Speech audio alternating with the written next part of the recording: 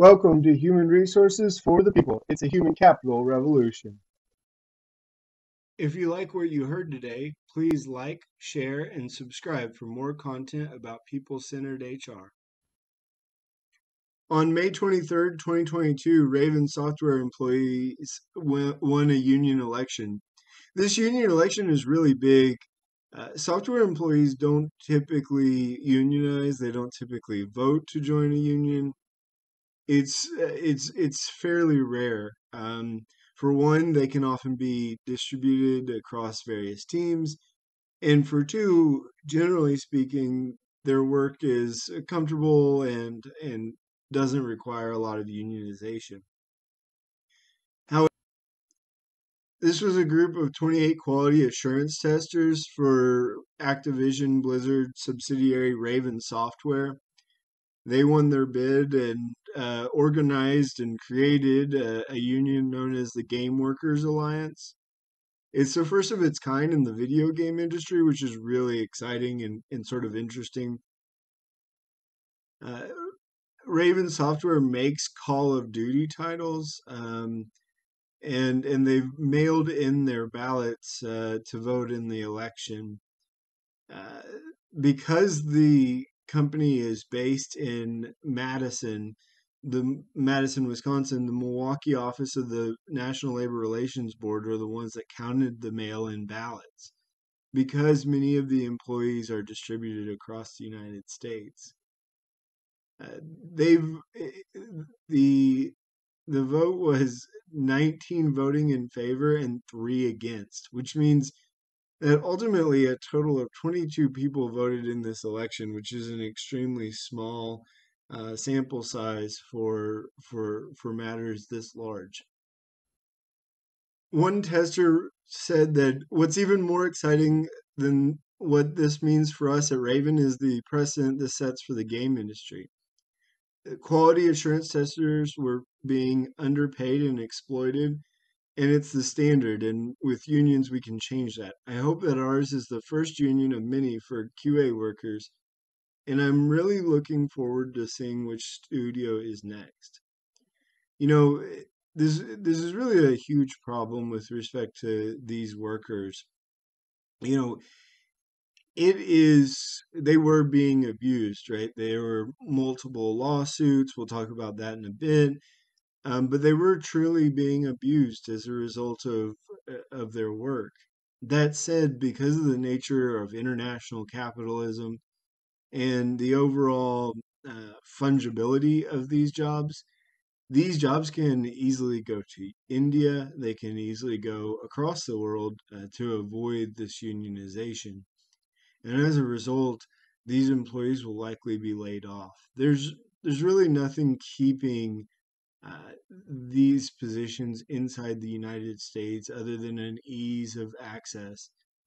But with the growth of Zoom and these sort of interactive working tools, it's really a system where these jobs can quickly and easily move overseas.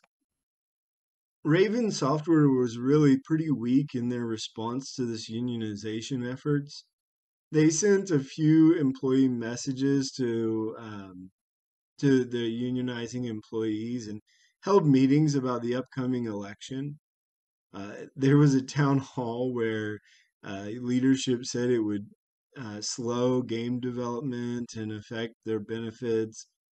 And then ultimately, they sent an email that just said, please vote no. And this is very weak in terms of anti-union efforts. I don't know if they weren't prepared to handle these circumstances, or if they just simply didn't care that much, because ultimately, in the context of greater anti-union messages, this one is pretty weak. One effort that Raven Software did undertake in their anti-union efforts was to move the quality assurance group into different segments. As a result, they did this. The intent was to um, break apart the union, that they were effectively independent quality assurance people throughout the business.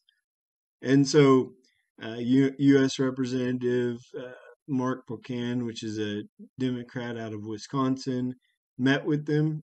He said that the workers feel that they don't have a union worker voice, and when they raised the issues and talked about possible unionization, the company tried to break them into different bargaining groups to take away their ability to unionize. The NLRB did step in to prevent this from happening and allowed them to vote as one. But this is a standard anti union technique that can be fairly effective when companies attempt it. Much of these unionization efforts stem from behavior in the last several years. There was a lawsuit filed with the California Department of Fair Employment and Housing Office. They filed, the California Department of Fair Employment and Housing filed a lawsuit against Activision Blizzard for violations of state civil rights, which included what they called a frat boy culture at Activision Blizzard, where it was a quote unquote breeding ground for harassment and discrimination against women. The harassment included casual discrimination all the way up to sexual assault and harassment. The male employees allegedly drank a lot of alcohol and crawled their way through the various cubicles in the office, engaging in inappropriate behavior with female employees. Male employees apparently proudly came into work hungover, played video games for a long period of time, and then delegated their responsibilities to female employees.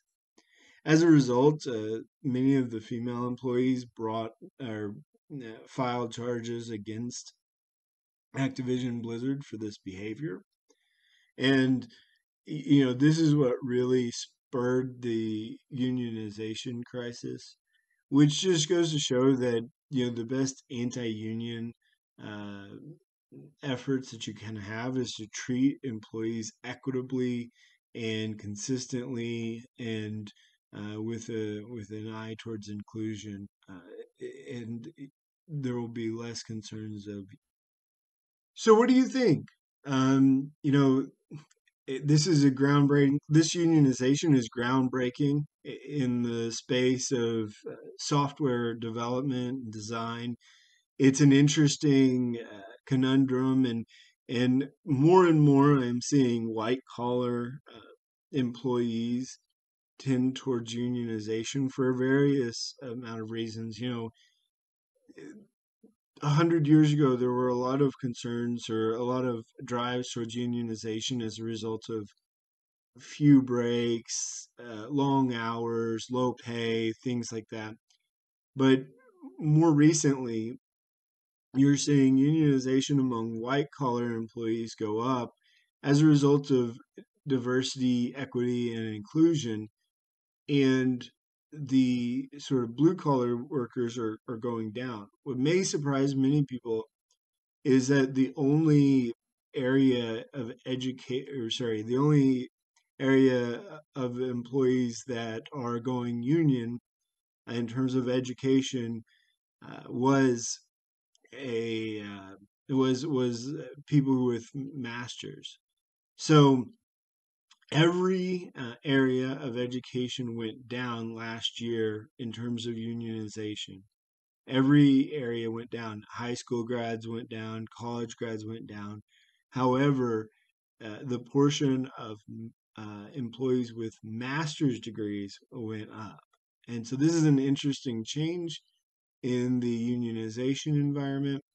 And it's really something that's not talked about a whole lot, but it's seen that unionization is no longer for the blue collar worker, but really reflects a sort of middle to upper class outlook on life, and sort of not your standard worker complaining of long hours and low pay. So that's an interesting change. There certainly are those unionists that are looking for higher pay, and they're looking for better living conditions, but they seem to be growing slimmer. The concerns more are focused around diversity, sexual harassment, and again, inclusion. So, what do you guys think about this? Leave a comment down below. It's an interesting conundrum, and it's an interesting change to the paradigm of unionization. Um, Leave your comments down below. I'd like to hear from you. Thank you. As always, like, share, and subscribe, and I'll see you around for the next video. Goodbye.